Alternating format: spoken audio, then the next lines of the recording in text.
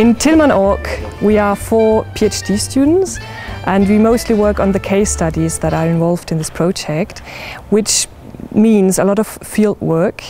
And beyond the work that we actually practically do in the field, we are connected amongst each other, so we can exchange the knowledge we gain and the experience and bring this into the Tillman group. So it's very interesting for us not to work specifically in one field, but also to discuss those data that we gain with senior researchers. The good thing on Tillman is that we already gain experience how an European consortium works.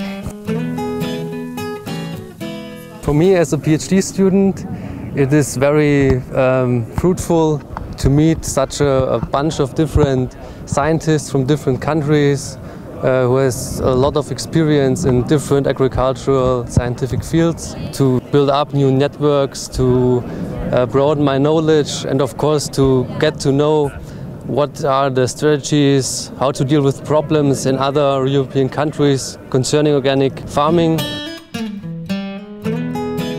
I have the chance to make my PhD within this project, and I collected data in 3 field trials over 2 years. That was also much work, but I got many experiences, I think, and I also attended the meetings. I presented a poster and give some presentations, and had also the chance to practice presenting in a nice group. My PhD is inside the program Biodiversity, and I'm specialized in weeds biodiversity. My thesis is based on the galley extract that is within the TILMAN-ORG project, and I'm very happy with this because besides the experience that I get in galley extract, I also get to know all the other projects that they are having.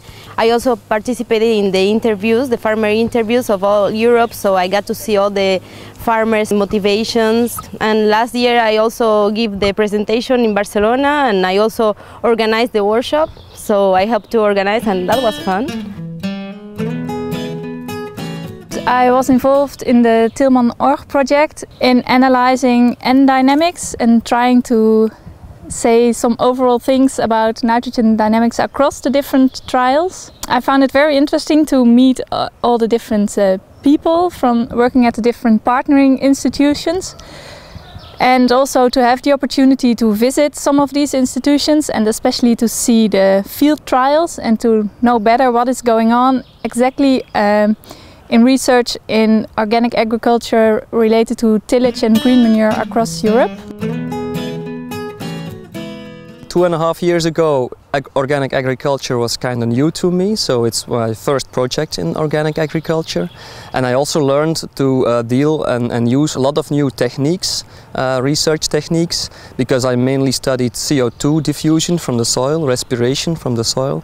And I hope this can be a starting point for more research in that area in the future.